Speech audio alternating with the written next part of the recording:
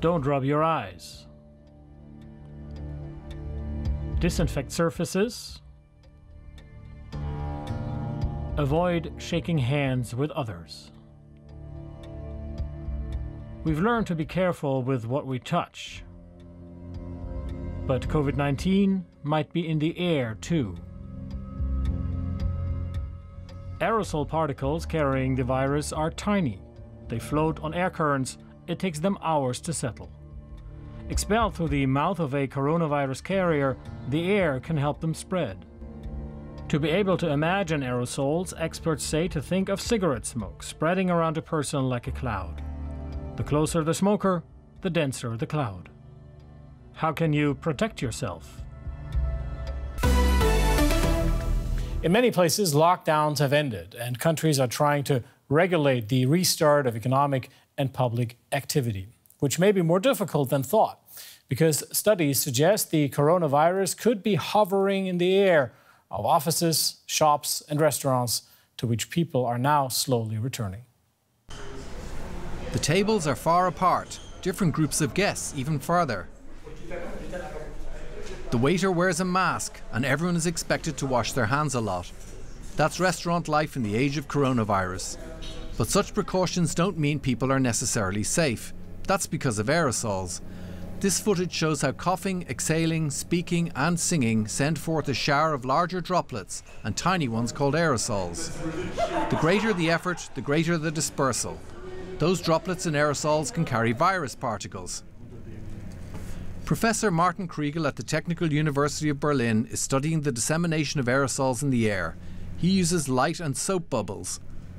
The trouble is that aerosols are so light they can be carried greater distances on the air than regular droplets, which drop to the ground quite quickly. This is a problem particularly in enclosed spaces. Consider this. You're in a room. After half an hour you will have filled it with aerosols as you breathe.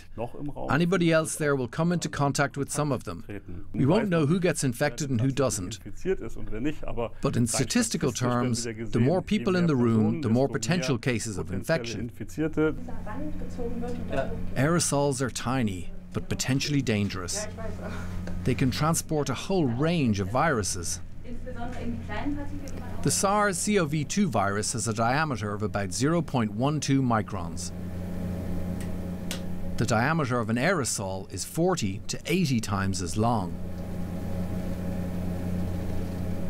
And a strand of human hair much bigger still. A number of studies suggest aerosols are a vector for the coronavirus. What implications does that have for strategies to prevent its spread? A cough can propel aerosols several meters. A simple mask won't effectively hold them back, as Professor Kriegel has demonstrated in his lab. 80 to 90% of these aerosols escape such a mask and enter the surrounding air. Nevertheless, it is important to wear a mask to hinder to some degree the uncontrolled dispersal of breath into space. And if I have to walk past somebody, say in the supermarket, it does make sense. Good ventilation can help. In this experiment, fresh air is pumped into a room at the blue circles. Stale air is sucked out at the brown ones. What we see is that aerosols don't spread throughout the space, and that reduces the risk of infection. An open window can have the same effect. So if you want to eat out, choose a big, airy restaurant, or even better, eat outside if possible. That way, viral particles can disperse swiftly on the breeze. Let's get more on this with William Schaffner. He is a professor of preventive medicine and an expert on infectious diseases at the Vanderbilt University School of Medicine in Nashville, Tennessee. Good to have you on the program, Professor. We have all learned that staying apart 6 feet could be life-saving in this pandemic. Is this still the case when aerosols that we emit can travel comparably long distances through the air? Well, for the most part, yes, because most of the aerosols that we produce fall down within 3 to 6 feet. Occasionally they get a bit farther than that, but 6 feet is practical. It's something that everybody can remember and understand. And so we focus on 6 feet. That will get 95% of the issue. How far along are we in studying what role aerosols are playing in the transmission of the coronavirus? Well, we think the vast amount of transmission occurs through close person-to-person contact within rooms over prolonged periods of time. So it's really that close-in contact with many other people that puts you at risk. On occasion, the virus can travel a little farther, but that's not nearly important as getting people to be aware that close-in transmission is really where the major issue is. So more and more people are returning to their jobs. In light of that, how should offices and the work there be set up? Yeah, that's providing all kinds of difficulties and opportunities at the same time. So, as you know, barriers have been put up in many workplaces between people. And in some offices and other work situations, people can be separated more. In other circumstances, people are urged to wear masks for most of the day. That's difficult for some people. We will not have perfect solutions for absolutely every circumstance, but if we do a series of things, wearing the masks, 6-foot distancing, good hand hygiene, avoiding large crowds, we will be able to reduce the transmission of this virus. Let's talk about air conditioning systems. Are they helpful or harmful? I think they are helpful because obviously they cool us in the summer, make us more comfortable and more productive. And the air conditioning systems really, we think, play very little, if any, role in transmission. There is one provocative study from China, and even that is not a perfect study. So we really think that air conditioning does not play a role in transmitting this virus. Now, in the past days, thousands of people in various countries have protested against racism and police brutality. How dangerous are these mass gatherings from an infectious disease standpoint? Of course, we in infectious diseases are concerned.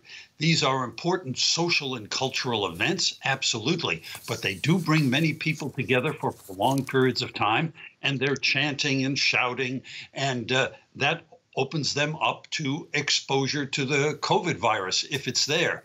So many people are wearing masks. That's a very good thing. And of course, they're out of doors, which helps diffuse the virus, dilute the virus, so it makes it less hazardous.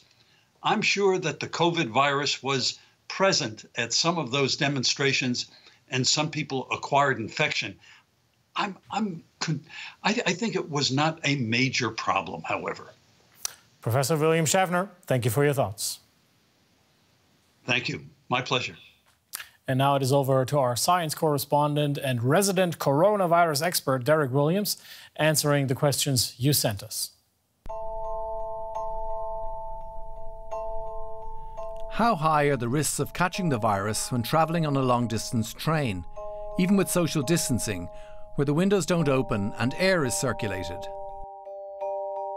It's impossible to put a number on this, but a couple of studies have shown that public transport is high on the list of risky settings for contracting the disease.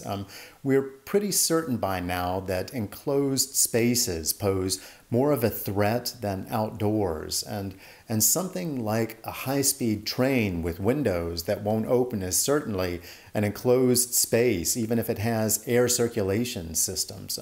Many governments are still recommending that people avoid trains as much as possible, but if you have to take one, you should definitely adhere to the fundamental rules we've all heard so many times now.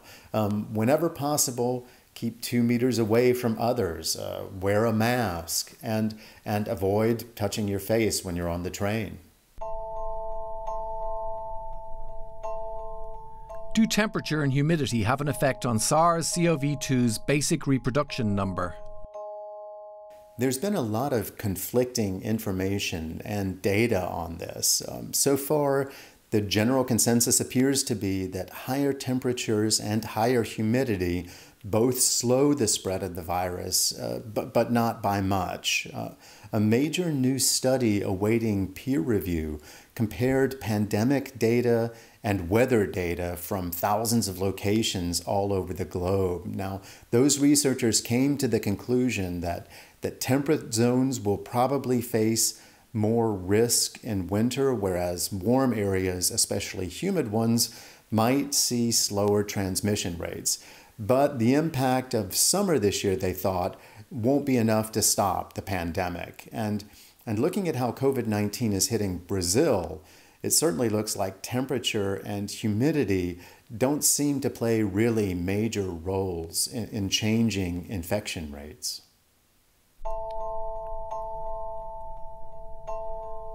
How many people were infected by MERS and SARS? The virus that causes COVID-19 is the third coronavirus in the last 2 decades to jump from animals to humans.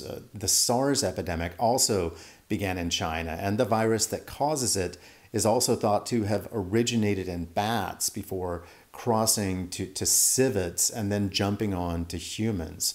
Before we got it under control, SARS had infected over 8,000 people in dozens of countries all over the world and killed over 770 of them. There have been no new reported cases of it for over 15 years now, though. MERS, or Middle Eastern Respiratory Syndrome, on the other hand, is still very much with us.